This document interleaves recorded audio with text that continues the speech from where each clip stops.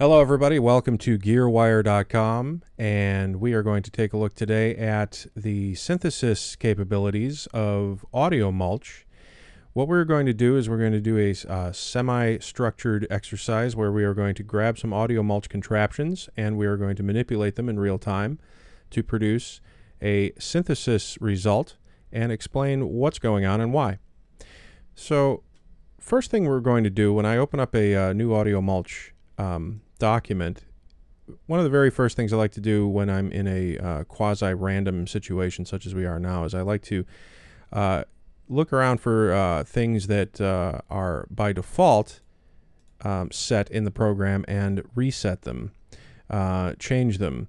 One of the most common things is users of software will know, users of music software will recognize is the 120 BPM tempo figure. We're going to change that just to something else. We're just going to say 150 for giggles. And the next thing we're going to do is we are going to grab some signal generating contraptions.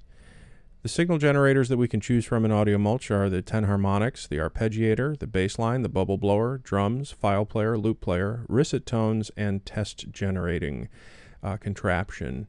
Let's start with something very simple and get the test contraption going here. We double click that and we can see its control surface here.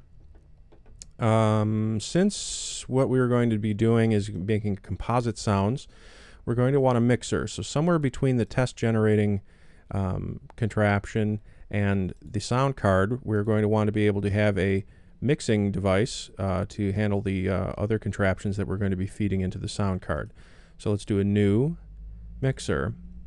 And let's make this a mono 8-channel mixer. And there it is. Double click it and give it its, you can see its control surface here. Another thing I like to do right away is I like to name things.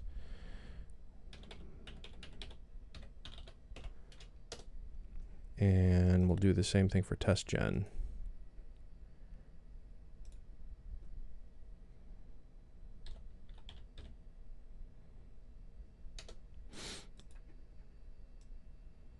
We'll bring up the main fader on the mono mixer and bring up, actually we'll do the connection first. Also we'll dual mono out the mono mixer output into the sound out. Bring up the volume on the contraption. And here we have A. That is to say the pitch of 440 Hertz. And we could of course change this manually. We can go up to 800 Hertz, etc. But we could just type in 440, that's fine.